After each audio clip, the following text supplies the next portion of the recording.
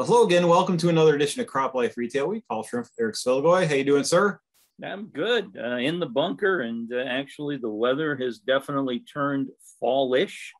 Yes, it I is. know that I had been sleeping with the windows open or with the air conditioning on, but the last couple of nights it has been downright chilly. Extra blankets on the bed. Yes, indeed. The tide has turned. It looks like the crop is coming in, and a lot of places coming in really fast, which is good to see. I'm sure that's not the place, not that everywhere. We don't want a lot of emails about I don't know what I'm talking about, but certainly on Twitter, we're seeing that move fast and furious in a lot of places. So hopefully that continues, and we can get on to fall fertilizer season and swiftly move through. Hopefully will be some profitable days for retailers. We've heard the 2021 seasons come out very well. And 2022 is looking good, although there's a lot of wild cards there. We've got supply issues, we've got price issues. I guess the good thing is I guess it's good that the price issue isn't going away, because no one's going to be sitting on some high price product if they've bought in advance and did what they were supposed to do. And by most indications, 22 should be a pretty solid year again for retail and for growers, but 23 is kind of the wild card. So we're, I guess we'll be taking a look at the maybe ways that folks can get prepared for that 23 season and off season as it comes. But right now, if you've got the product and it's in place and you think you can cover what you got, that's great. If you don't, the things that are happening in China from the Olympics and the cutbacks in electricity and some of the things that are happening at the plant level, where plants are open and closed and they're maybe in some cases in peril in terms of business. It's just a really, really uncertain time. It's a really good time to have a solid hold on where your supplies are for 22. Yeah, actually, Paul, I've heard exactly the same thing from multiple sources as well. In fact, one of the items I had to share kind of ties into that. Just kind of lead into that, though, a little bit, that the fact that, yes, it sounds like a lot of people had a good 2021. And so a lot of the progressive thinking growers sounds like they're already booking their input prices now, booking their inputs for next year, locking in the prices now, so they don't have to deal with any volatility potential coming in 2022. But I know I ran across an item that was talking about fertilizer pricing in particular, that the fertilizer prices are going up and can expect to continue to rise. This article cited natural gas prices in Europe, which are, I guess, going through the roof, and also mentioned coal prices and the restrictions, like you mentioned, in China, cutting into the manufacturing ability for both of those places around the globe.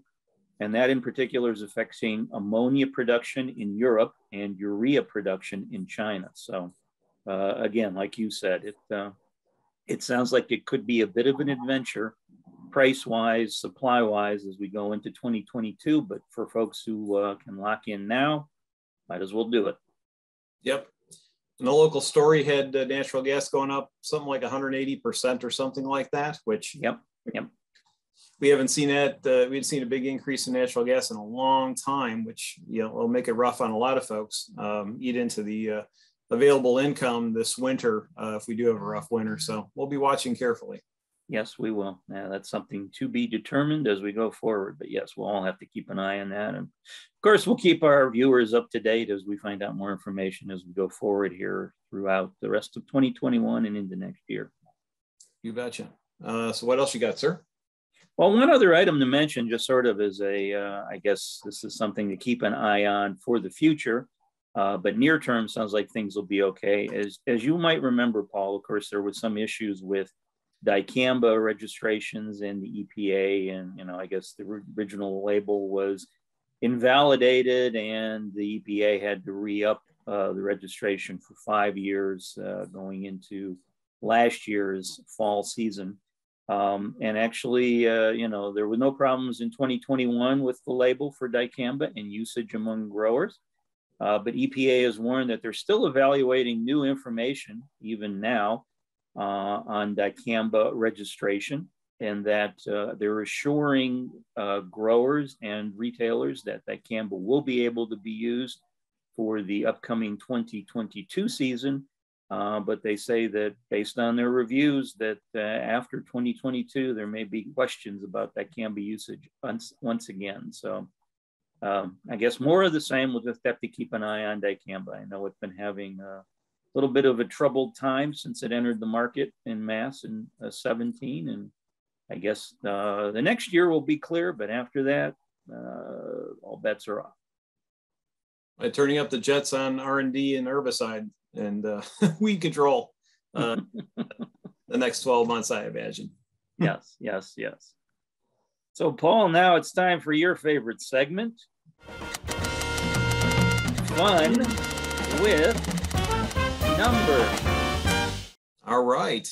Yeah, so we got a nice low number this week, 19%. And it ties back to something we were just talking about at the top of this video, and also our CropLife 100. So go with that as your clue. 19%. Wow.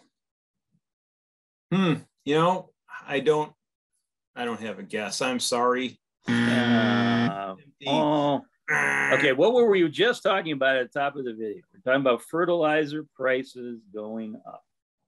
Now, actually, I was sat in on a video conference with Dr. Michael Swanson from Wells Fargo not too long ago, and he mentioned that the 10-year average for fertilizer prices, the last 10 years, averaged about 19% of growers' corn yield. So about 19% was going to fertilizer costs for the grower. Now, I'll give you some perspective on that. On average in a year, cash rents are about 25% of corn yield prices for growers. Machinery is about 17%, seeds about 13%. In 2020, it was a pretty good year for fertilizer. Like I said, 10-year average was 19%, was only 15% for 2020. But the warning signs are there. According to Dr. Swanson, the spot prices for fertilizer prices going into the 2022 season look like they're going to be about 24 to 25% of corn yield for growers. So again, we've been talking about fertilizer prices going up, and based on the trend line in the future for next year, it looks like, yeah, they are going to be up about 6, maybe 7%. And that, I'm sure, will be causing some headaches for growers because, like I say, cash rents are about a quarter of their crop corn yield price-wise. And, you know, it looks like fertilizer may be another quarter. So that could be a lot of money for just two parts of the grower equation in 2022. Yep. Well, you know, I guess this would be an opportunity for retailers to really be that partner to growers. Given the high level of publicity on all the price increases that we're seeing in the supply chain, you know, it's not something that can be helped simply by slashing prices. If everybody's in the same boat, then it becomes, how do we help you do the most for the least? And retailers can be that consultant, and it can be that authority in helping them do that.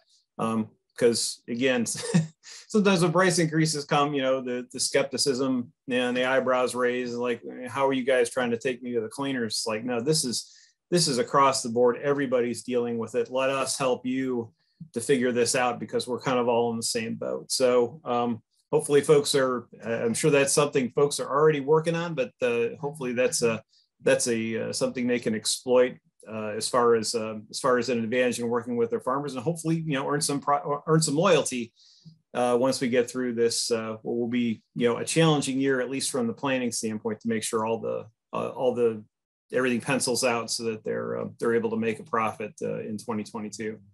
Yep. So one final thing to mention before we go off, CropLife 100 surveys. I sent out the third batch earlier this week.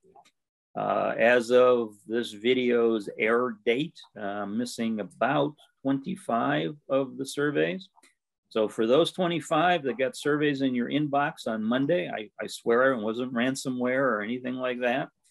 It was just me looking for information so I can put out the best report possible for our December issue. So please try to get those surveys back to me here by the 8th of October. So I have time to crunch all the numbers and then put all the stories together that will be in our print magazine come December.